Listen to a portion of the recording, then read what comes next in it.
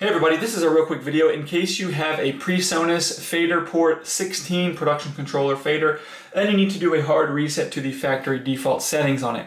Now you're going to want to do this reset for one of two reasons. The first one is troubleshooting, in case you're having any issues with this fader, not working for some reason, like it's not connecting to something or it's not responding to your inputs or things like that where it's just not working. A factory reset can fix a lot of those issues. Now the second reason you might want to do this is just if in one fell swoop you want to delete any presets and user data and stuff like that off of it, so you can set this fader up like it's brand new coming out of the box.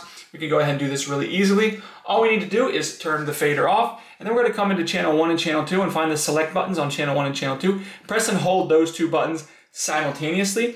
And once you do that, you'll press and hold them simultaneously and then turn the unit on. And this will give us access to the setup menu, where then on the screen we can select setup. And then from setup, we can just select factory reset. Once we select factory reset, the unit will reset to its factory defaults. We can go ahead and set it up like a brand new device coming out of the box.